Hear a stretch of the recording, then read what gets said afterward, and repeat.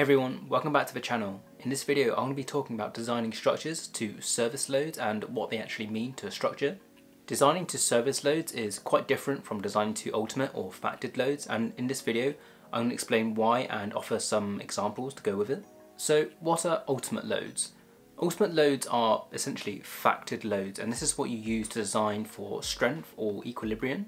In the Eurocodes, it's very often that you factor up the loads in combinations for strength and equilibrium, using a dead load factor of say 1.35 and a live load of 1.5. These are the typical factors, but different combinations utilize different factors, and you'll need to refer to the code to know what to use in different situations.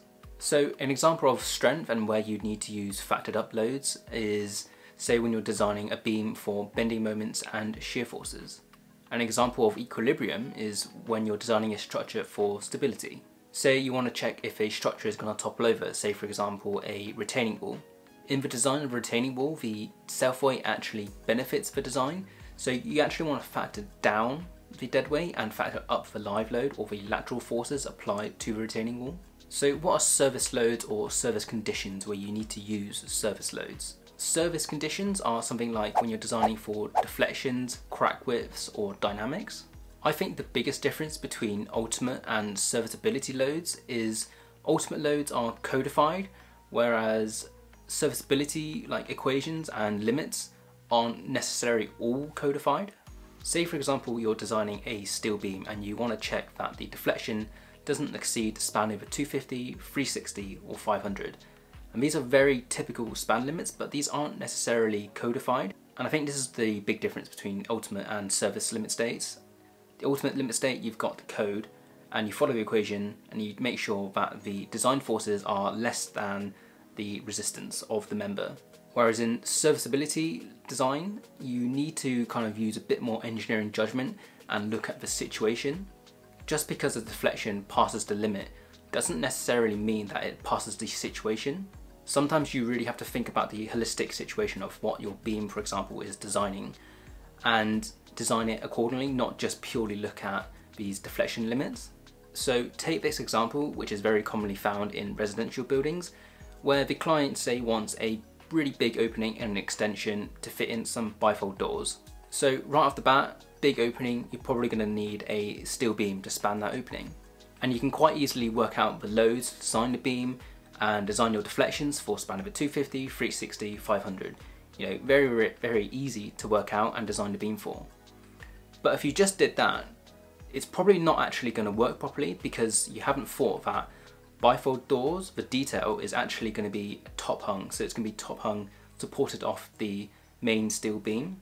What you also need to know about bifold doors is the deflection limits on them is very small. Sometimes, depending on the manufacturer, the limit or the tolerance of movement is only about 5 mil. Okay, so let's say that this beam or opening was 6 meters long and you were designing to normal design limits or deflection limits, so that would be a 24 mil deflection, up to 24 mil deflection. And then let's say you actually spec the beam which deflected, say, 23 mil, but that comes in less than 24, so it passes the design. But because you haven't thought that the bifold door can only accommodate some movement, say up to 5 to 7 mil, if that beam deflects more, that could effectively crush the bifold door and break, rendering your design not working, even though that you've actually designed it to the right limits. Because you haven't looked at the sort of what it's supporting and the overall condition, that means that it's failed. So another real life condition, but this time on a much smaller scale, and it's not even a true structure, I essentially built a table using a spare or an old oak wooden top, and I basically screwed in some really cheap metal legs from Screwfix. And basically when I made this table, I knew that it was going to be a little bit wobbly because there's no bracing, there's no stability, but I kind of thought that it would be okay, like usable, but in reality it really wasn't usable. It was so wobbly that kind of when I was trying to record videos on it or just write stuff, it was just so shaky. The footage was unusable.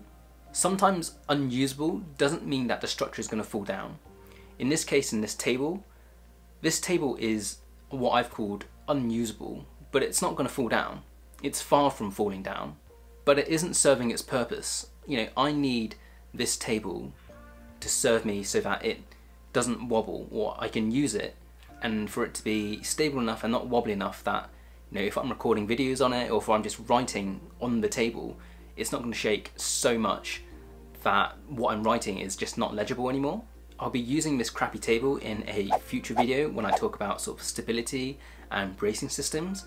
So make sure you remember to like and subscribe, smash that notification bell so that you get notified for when I actually post that video. And that is serviceability in a nutshell. Have you ever walked on a bridge and felt that bounce? That is dynamics, and that's the kind of comfort feeling which we as structural engineers need to account for and design for in our structures.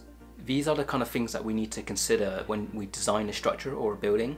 You know, besides strength and stability, we really have to consider the dynamics, deflections, cracks, all these things which may not necessarily cause a collapse or a really huge structural failure, but it's definitely not good if you allow these things to go above the sort of normal limits or what is the bare requirements.